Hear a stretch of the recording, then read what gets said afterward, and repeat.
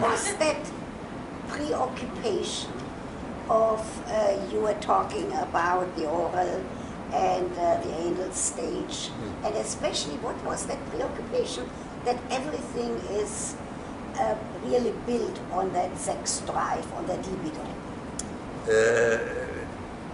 Well, for me, it took quite a long journey to reach that conclusion. You know, I think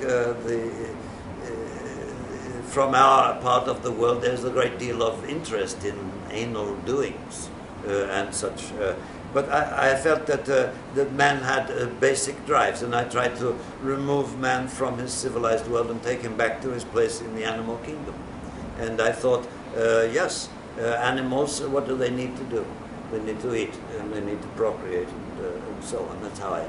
So, the Oedipus complex, if you were alive today, would you still hold to that theory that the boy wants to be his mother's lover and wants to kill his father?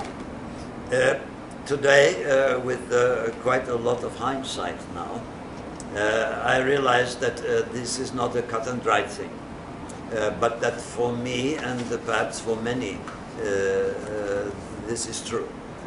But that may not be so completely the rule as perhaps I first said.